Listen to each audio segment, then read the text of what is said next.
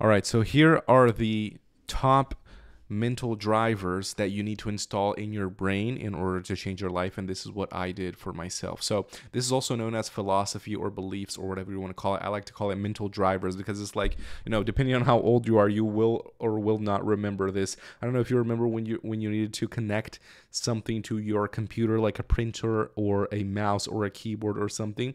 You needed to install a driver on your computer for it to work. That's the same thing with our brain. We need to install the correct drivers in our brain for it to achieve the results and the success that we want in whatever you want out of life, right? I always say that the good life is like Aristotle said, health, wealth, love, and happiness. And so in order to achieve the good life, which is called health, wealth, love, and happiness, you need to have the correct drivers installed in your brain or the correct philosophy installed in your brain. And what's the number one driver that I think is the driver that changes people's lives the most? I call it blame yourself for absolutely everything. Absolutely everything. You need to blame yourself. It's like Jim Rohn, one of my best mentors. He said that he used to have his old blame list, and whenever somebody would ask him, why is he 25-year-old American male, every reason to do well, and he's living paycheck to paycheck, got penny in his pockets, nothing in the bank, and the creditor is calling, Jim Rohn used to say, well, this is why I'm not successful. This is why I have pennies in my pocket, nothing in the bank, creditors calling. This whole blame list, it's the weather, it's the job, it's the taxes, it's the government, it's the state, it's the politics, it's the school, it's the teachers, it's the preachers. He had this whole blame list for who he would blame for not being successful at age 25, every reason to do well. And once he threw that blame list away, was when his life exploded into change. And that's what you need to do for your life to explode into change. You need to throw away your blame list because subconsciously you all have your own blame list, right? I had my own blame list back in 2017 when I met my teacher, Jim Rohn. I had my own blame list. And then I met my teacher, Jim Rohn, who taught me better, and I threw that blame list away. Now, obviously, it's not a physical blame list. It's something in your mind, in your unconscious, right? And then when you think about making more money or something like that, immediately your subconscious brings the information back to your brain and say, no, you can't do it because of this. And so that's the thing. That's the most important thing that you can change right now in order to see more success. Absolutely blame yourself for everything in your life. No matter what it is, blame yourself for it. You can even take out a piece of paper right now and write down all the reasons for not being rich. All the reasons that you can think of for not being rich and for not living a good life so far, right? My parents, my teachers, my people who used to bully me in school, my ex-girlfriend, my wife took everything in the divorce, or the economy, the government, like anything that you can think of that your mind comes up with, write it down in a list called blame list. Write it down in pen and paper. Then what you're going to do is you're going to rip that piece of paper out of your journal. You're going to crumble it and you're going to burn it to smithereens. And then you're going to create a new list. You call it a new blame list. Put the date and the year. New blame list.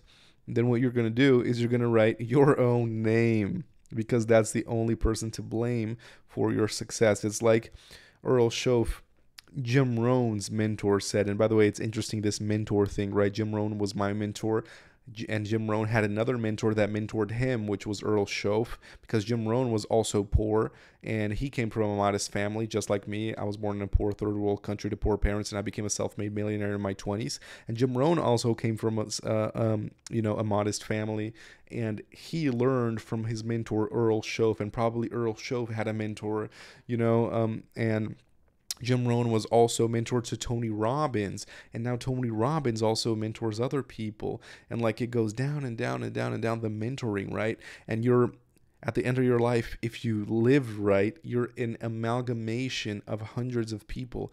I have modeled tens of people, probably more than, I'm trying to think right now, dozens of people that I've modeled. Modeling is when you learn from somebody and then you, for a period, copy exactly what they do, how they talk, the expressions that they use, how they move, their attitude, their posture, their tonality. You literally copy the person, because then your brain thinks that you are that person, and then you can extract all the insights and the data and the mental drivers that that person has to install in your brain, right? You can install their mental drivers in your brain.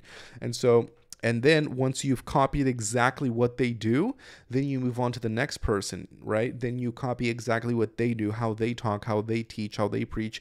That's why this is interesting at this YouTube channel, that probably depending on who I'm modeling at the time, my expressions will be different. The way I think and the way I speak will be different, because I'm modeling somebody, right? And I've modeled Jim Rohn, I've modeled Ty Lopez, Tony Robbins, Bob Proctor, Napoleon Hill, Dale Carnegie,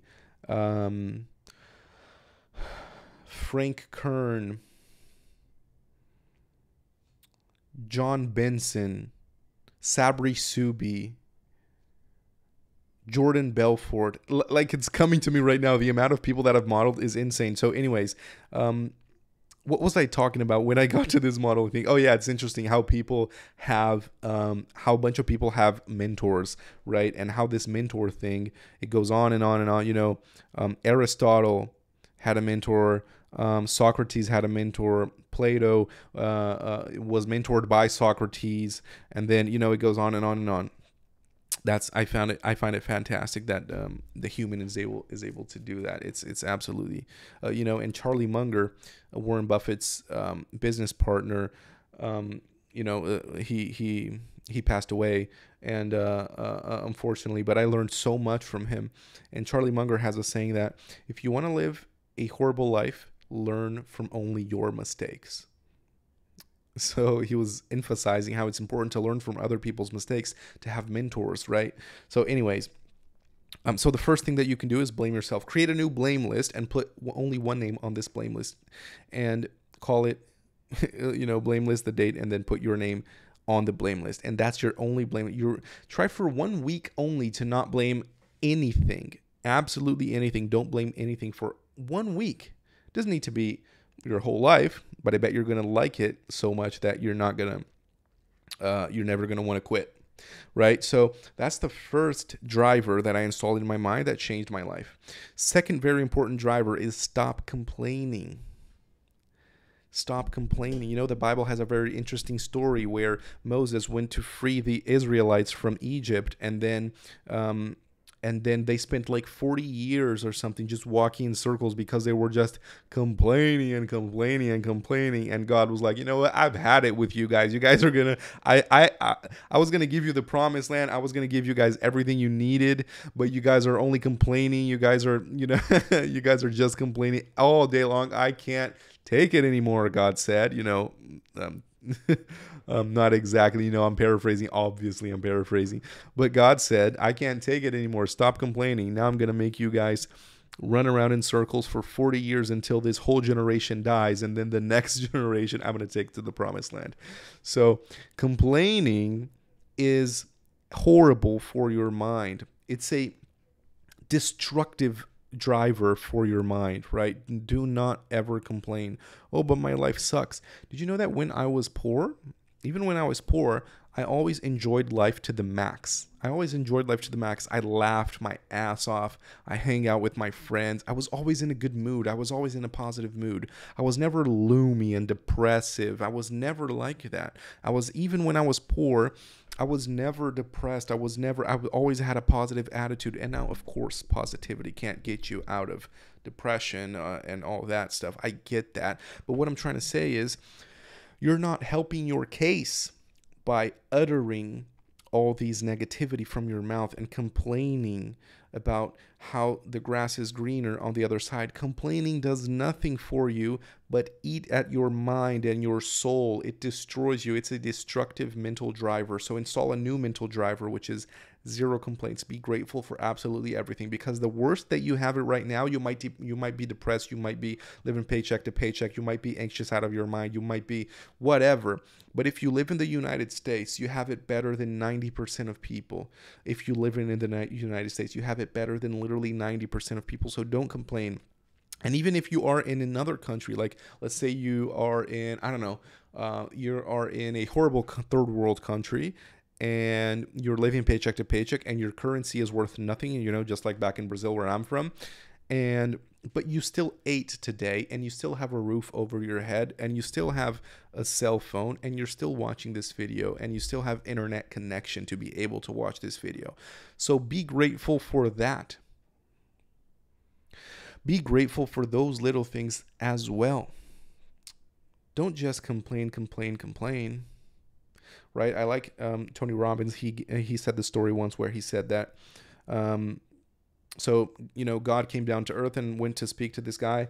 And he's like, hey, so what do you think about this earth that I made for you? And the guy was like, good thing you're here, Lord, because I have some stuff I have a bone to pick with you, right? You know, you created all this stuff, all these people here, they just irritate me, they just stress me out. You know, you created this weather, and you never know if it's gonna be hot or if it's gonna be cold. You know, you've created these ants, and they bite my ass, these ants, and it hurts and stings like hell. And it was like, and God was like, oh, okay. And then God went to another person and said, hey, so how do you like this earth I made for you? And the other person says, God, so good you're here. I need to tell you, like, this place is absolutely amazing. I mean, you created all these people around me to challenge me to develop myself to become better. You've created these little ants that sting my butt, and it hurts, but it makes me feel alive. And then this weather that's amazing. You never know if it's going to be hot, it's going to be cold. You always have a different change of pace. It's amazing. Thank you so much for creating this amazing earth. So let me ask you something right now. Who do you think, if you're God, right, who are you going to want to spend more time with? Obviously, the guy that doesn't complain. And so complaint is a huge thing, right? Complaint is a destructive driver in your mind, right? So number one, create your blame list. Number two, install the mental driver of complaint. Do not complain anymore, right? Now, there's so many other stuff that we can talk about that I think are extremely important mental drivers for you to install, like the curiosity driver. Always be curious, always be learning, always be reading books, always be studying courses, always be looking for mentors, always be modeling somebody, always be looking for somebody to learn from, because it's like the 16th president Abraham Lincoln said, right? I learn from everybody, even if it's what not to do.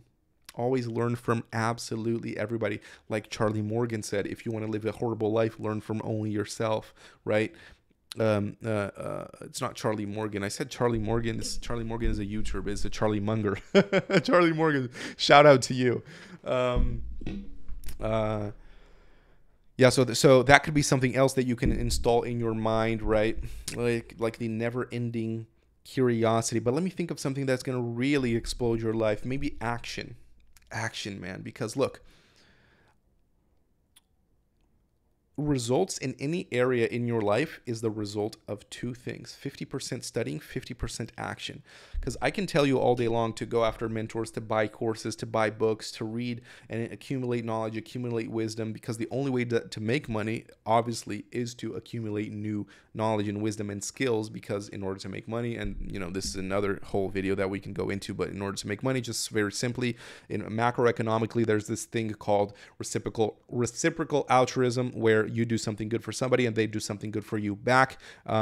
So you solve somebody's problem, they pay you money, and in order to solve somebody's problem, you need to know how to solve that somebody's problem, and know-how is also known as skills. And in order to acquire skills, you need to learn those skills, right? And so in order to learn those skills, you need to read books, study courses, go to seminars, find some mentors so you can acquire new knowledge, acquire new skills, so you can solve more problems for people and generate more value to people and get paid for that value that you generate. And that's called reciprocal altruism. But that is only 50% of the success and the results. The other 50% is called action. Action performs miracles. Action performs miracles of all kinds. And it's so amazing how action performs miracles, right? It's like if you ask somebody, hey, if you ask the average person, ask yourself right now, okay, I'm looking at you. Ask yourself, if you drop down and I ask you to do as much push-ups as you can possibly do right now, how many do you think you could do?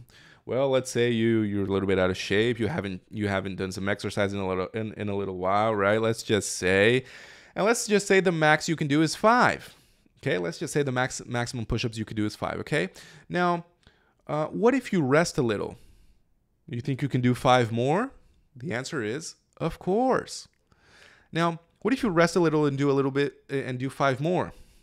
What if you rest a little then and do 5 more? And what if you rest a little then and do 5 more? And then the other day, you can do 10. Wow, how did we get from 5 to 10? It's a miracle called action, putting knowledge and wisdom into action, right? And then if you're doing 10, rest a little, do 10 more, rest a little, do 10 more, rest a little. Now you can do 15. Wow, how did we go from 5 to 15? It's a miracle. But this miracle it only happens to people that take action. It only happens, this miracle, for people who take action. There's a very interesting Bible story that illustrates this flawlessly, which is the story of Jesus and Peter. Well, Peter came to Jesus and said, Jesus, so here's the deal, Jesus. It's time to pay our taxes and we don't have any money. And Jesus said, no problem. Now, word has it, right? If you study a little bit about history, word has it that Jesus was a miracle worker. So if you ask a miracle worker, if you hand him a problem, what would he be inclined to say? No problem.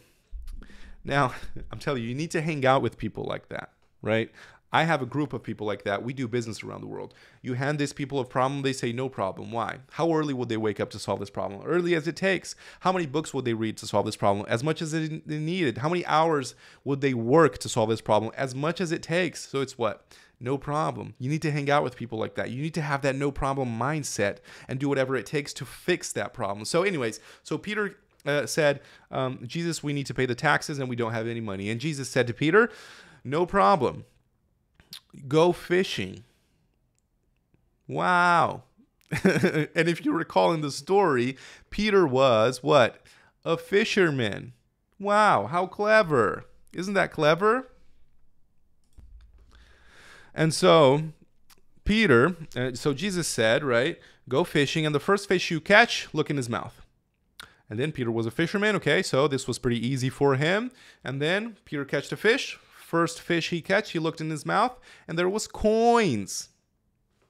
Coins in the fish's mouth. And the actual value of the coins was the exact amount to pay Peter's taxes and Jesus' taxes. And so that gives you Jesus' positions on taxes, right? You need to pay taxes. Anyways, but here's the moral of the story.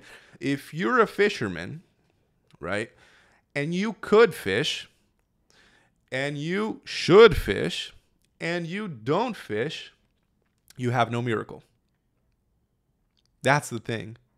You need to put your knowledge and wisdom and your profession into action, or accumulate new knowledge and new wisdom and new professions, put that into action. So this is the beauty of the story. If you could fish, you should fish. You don't fish, you have no miracle. If you could change, you should change. You don't change, no miracle. If you could walk around the block, should walk around your block for your good health, don't walk around the block, you have no miracle. If you should read a book, could read a book, and don't read a book, you have no miracle. So put your knowledge and wisdom into action. These are the very important things to change your life. The 3 important things. Blame list. Don't complain. Accumulate as much knowledge and put it into action. 4 things actually. Hope you love this video. Subscribe and like this video and comment here what you would like to see next. Love you. See you in the next one.